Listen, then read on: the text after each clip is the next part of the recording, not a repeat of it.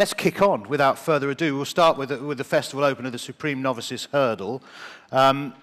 Q Card dominates the ratings. We'll get the Timeform view on Q Card in a moment. Obviously, Paul Nicholls is with us. Alfaroff finished second to Q Card in the champion bumper. Only a madman would reoppose him, so presumably Alfaroff won't run in the Supreme Novice. Yeah, well, we're mad anyway. Yeah, I mean, 8 lengths with 8 flights of hurdles in front of you can have a completely different result. And what I think Q Card is obviously one of the naps of the week. Alfaroff has just kept on improving, and he's very much in the mould of Noland, who won the race a few years ago. He's national hunt bred, stays further. And how many times have we seen a red-hot favourite on the first day in the first race get beat? Saying that, I do think Q Card's going to be hard to beat, but, you know, I don't think he wants to go 2.5 yet, this horse. Although he's bred to stay, he's very free, and I think he's 2 miles into the trip at the moment. Okay, so Alfaroff will take his chance. In terms of the Timeform rating, Kieran, of Q Card, how much does he have in hand of his opponents, do you think? It's very, very rare for a novice at this stage to have achieved the sort of level that Q Card has. He's upwards of a stone clear of his rivals. Some would say that's because he's had the opportunity to run in open company. Obviously, he ran up against the likes of Manora last time, and that's where he got his rating from. However, he also was extremely impressive on his hurdling win at Cheltenham. We had a similar scenario with Dungwib last year, but we certainly weren't as firmly behind Dungwib as we are behind Q Card in terms of his past performance. Yet at the same stage, when we sat here a few days before the festival, Dungwib was a much shorter price than Q Card is now. Presumably that's because he's British trained, relatively unfashionable connections, and certainly my point of view as a punter, that's the one concern. Joe Tizard, the pressure is on him, big favourite, first race of the festival, and we've seen time and again this winter that Tizard off a horse is often a big positive. Don't beat about the bush. Are you able to quantify that in time, I'll give you a very good Timeform terms? I'll give you a very, very good example, Sean. There's a horse called Duriana who ran on Sunday and had previously run 3 times under Joe. Daryl Jacob got him on her, I should say, on Sunday, improved her form by upwards of a stone, and her jumping was a completely different scenario. There's more if you want them, but that's a very good example if you watch the video. Okay. He'd have won the bumper by distance then with someone else. Anyway, let's move on, because the threat to Q Card might come from, particularly from Nicky Henderson, who's well represented with 2 French-bred horses, Spirit Sun and Sprinter Sacre. Anthony, did you buy those? Did you have a look at those in France? Yep, was involved in a deal on Spirit Sun, and my partner David Minton was got Sprinter Sacre as a youngster for the moulds, and that would be Caroline Moulds, the wife of Raymond Mould, who you'd probably know their colours a bit more with the green and white stars. It's Barry Geraghty's biggest problem that he has coming up for next week, choosing which one he's going to ride. His heart says Sprinter Sacre is the horse. Barry wants to ride Sprinter Sacre, I know that. But the trainer's telling him that next Tuesday he should be on Spirit Sun. It'll be interesting to see what happens, because they've got AP McCoy waiting in the wings, so whichever you choose, I wouldn't be too worried, because you've got a top jockey on either. Both of them worked very well this week. They worked on the Founding Road on Tuesday, and Nicky couldn't help but say that he thought that he'd never seen a faster piece of work with Spirit Sun on the Farringdon Road. So Q Card is very good, and I have been tipping Q Card until I heard about that piece of work on Tuesday, and now I'm starting to sway the other way, that Spirit Sun might be better than I didn't think he was as good as that, but he was impressive in heavy ground at Exeter. Better ground on Tuesday might catch him out, but the Farringdon Road gallop's a pretty good gallop, and it would have been on decent ground, and he was very impressive. Your man who won the Scoop 6 the other day, he's got £1 million to burn. He could buy either. He didn't sound very interested in buying a racehorse. But if he came to you and he said, Anthony, give me a true steer here, should I buy Spirit Sun or should I buy Sprinter Sacre? Oh, I think I'd buy Sprinter Sacre, because I think the long term, as a chaser, keep Sprinter Sacre in mind. They think he's the potential of a long run in the future. I mean, he looks a chaser. He Can is he the win most over hurdles beautiful in a race looking like horse. this? Could he win a race like this? No, I think he's on the way. Look, he had a couple of bumpers, and he's had three hurdle runs, but he's more inexperienced, seemingly, mentally, than Spirit Sun. Yeah, go ahead. Yeah. Well, I've got a take on this, because Sprinter Sacre and also the other horse, Spirit Sun, have beaten two of mine. Yeah, you've the raced last against time, them both, Cedra Bleu and also Poliski. Well, when Spirit Sun beat Cedra Bleu, giving him a stone at extra, I was absolutely blown away, and I said that will win at Cheltenham, because Cedra Bleu had hosed in the time before it, Newbury. The form against Poliski is nowhere near as good as it was with Cedra Bleu. Poliski was nowhere near even ready that day. Sprinter Sacre had been beat at Ascot before. He is a good horse. I think Spirit Sun is different class on what I know against my two. Okay. The interesting thing would be is Ruby persuaded me to run Sam Winner in this race, because Sam Winner is a different class to Cedra Bleu and Poliski at the moment. What's the latest on Sam Winner? Because I mean, what happened he could at be Chepstow? interesting. What do you think? If he gets £8 off those other horses, the thing that's swaying me a fraction is the fact the ground on the first day might be on the slow side, and if the forecast is, as they say, and it's fast on Friday, I'm in a bit of trouble. So I've got a serious bit of thinking. It'd be interesting to know what Al's thoughts are of Sam Winner running that. Getting £8 off of those horses. It'd be second top on our rate. Well, it'd only have Q card. How is he? What More importantly, how is he after? He's in really good order. Is he back? Yeah. Well, I shouldn't have run him at Chepstow when I did Christmas, but he's a national hunt horse, not a flat horse.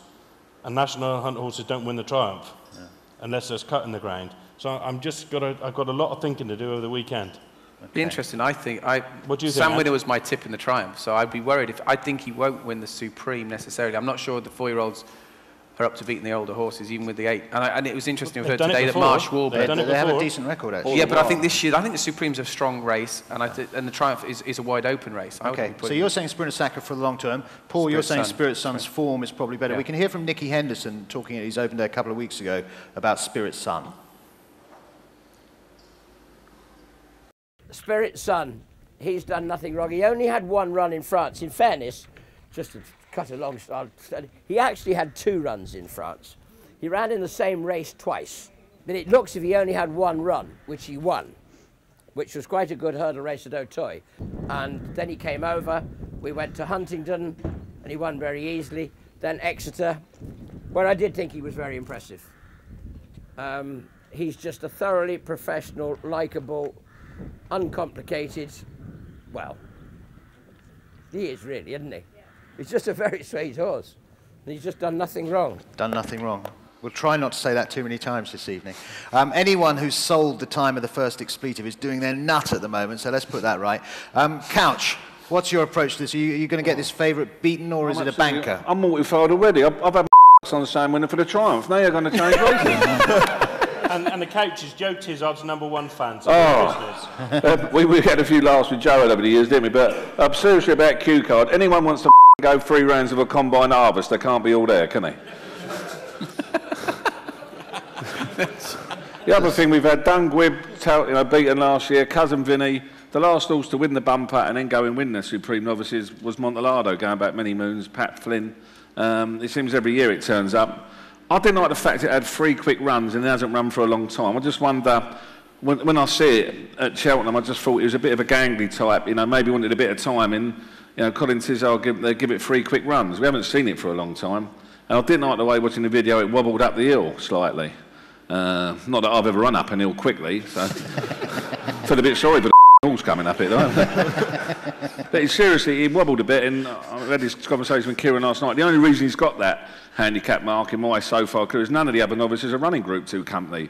The likes of the really good trainers like Nicky Henderson, Paul, Woody Mullins don't run their novices in Group 2 company. They keep it to novice company, and maybe that run really did sort of the horse, and he hasn't run since. I'm a big Spirit Sun fan. Again, when they lump on the Henderson horses, they knew what they had at Huntingdon. It was absolutely smashed off the boards. At Exeter, Nicky very rarely runs his horses at Exeter, does he? He doesn't like Exeter, Chepstow, anything where there's stamina laden. Nicky swerves them like a bad pint. All these horses run at Ludlow, Huntingdon, Chepstow, Paul's Domain, Philip Hobbs. They're these sort of galloping tracks, staying tight. That's what Paul excels with. Nicky Henderson, rarely at Chepstow. And I was amazed when it ran at Exeter.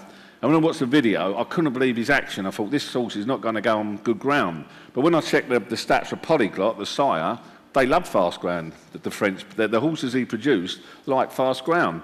And I didn't know about the bit of work it's done. I've been told that, again, he's got to ride Spirit Sun because of Michael Buckley, the number of horses he's got in the yard. But Nicky himself about losing Sprinter Sacra like he lost Kyber Kim back to Twister down in Gloucestershire. We've talked about a number of contenders. We haven't touched on any Irish runners, which is a bit of a worry. You didn't win the champion bumper last year, Johnny, and we seem to be skating straight through this race. Have you got a runner? Have you got a contender? Well, like, what's the word? Zaidpour was the big talking horse before the last day.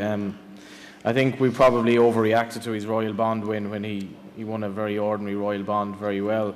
And then we obviously had to excuse his defeat to First Lieutenant when he didn't really look the same horse. The last day he didn't do a lot wrong behind Oscar as well, but now they're talking that he needs soft ground, but he's by Red Ransom, so I was sort of thinking he'd improve for better ground. The word from, I think, Ruby and the yard is that he actually needs soft ground. So, I mean, the envisaged improvement next Tuesday, seemingly from the yard, isn't going to happen. To me, he looks beatable. I think Dermot Wells' horse could run well. I think the better ground will be a bonus for him. Hidden Universe. Dermot Wells quite positive on him. He's inexperienced. I know they say, well, there's a bad record at the festival, but I think he's one of the greatest trainers I think that's ever trained horse. And he'd probably tell you that himself as well. He has done many times. Yeah, but no, I would be going away from the Irish. I'd be against Q Card. I think Minora left him for dead the last day, so he clearly has limitations, and I think 2 miles is one of them. Okay. What about Silvano that day, Paul? You trained that. What was your take on that race?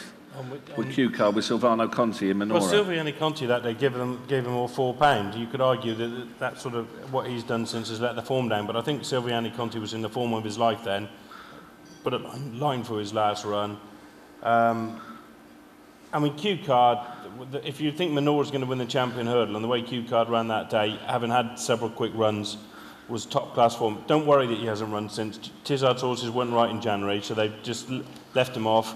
I know he did a brilliant bit of work at Wincanton last week, and I actually think, from a trainer's point of view, for them not running him again, having given him 3 quick runs, is a good thing. I do think it'll be hard to beat. Okay, we started, Paul, this section asking about Al Feroff. Yeah. But we now have Sam Winner maybe in the frame. When will you have to make a decision? 10 o'clock Monday morning. Yeah. Give us a ring at 9:58 so I can trade out. But it's quite interesting. I mean, do us a favour. that is the last I need to. But the weather's going to be important. I've got to talk to Ruby. It says here now, So Young's definitely running in the Neptune, and Zaidpour's going to run in the other race. And Ruby it said to me this morning, if he eventually gets off the fence, that he will ride Sam Winner if he runs in this race. Oh. So he's obviously quite keen. So that would have a big bearing on the race. But, I mean, I've got 2 other bullets to run in the Triumph, which we'll go on to later on. So, yeah. And the ground is my issue with Sam Winner. If it looked like being quick on the Friday. So, we'll just see. Get in. I haven't backed the other two. Sorry? I haven't backed the other 2. Well, that's your problem, not mine. Okay, final word on this. If it sounds what you're saying, if Sam goes, you'd certainly favour him over Al Feroff. He's the better horse, isn't he? Al Feroff, you wouldn't know how he's got unlimited potential. I just wouldn't. I think he'd be better next year jumping fences than he probably will over hurdles. But I thought that about Noland, and he won the race. So there's not on ratings. Sam Winner is a better horse. Okay. On ratings. Kieran, Timeform line on this. Timeform line is that sum up. Q Card stands out on ratings, but there's a concern for me about the jockey enough to put me off at Take Lumping on at 2-1 again, and therefore Sam Winner will be a fascinating contender. Just have a look at these prices here. Sprinter Sacra, double figures. Spirit Sun is shortening up by the look of things over the last 24 hours. Couch wants a little break now, so we can go and trade off and get Sam Winner at 33s, which is currently trading properly. The trouble with doing I've these already things. beat him to it. I've just seen Calvin disappearing out the back of the auditorium. Where is he? For you, Anthony, would your vote go for Spirit Sun? I think I'll go with Spirit Sun. Just quickly, I know we're going to drag on. I saw a photograph of Q Card last week when he was in I don't know if you saw it in the Racing Post, when he was with a bunch of cattle. Right. That was in the summer. Yeah, exactly. And I actually, on one of my previews on Monday night in Ireland, said this is a negative. I said, if that horse looks like that now, I would not be wanting to back that horse, because he's galloped at the racecourse since. Right. And then the Racing Post You won't be invited contacted me the next day and said, oh, you said that, but that was an archived photograph. It's just a point to throw out there, because I used it as a negative, and then they told me the next day that was a September photograph or a summer photograph. 6 months old, forget about it. So he doesn't look, well, he might be lean, but he didn't look as lean as that.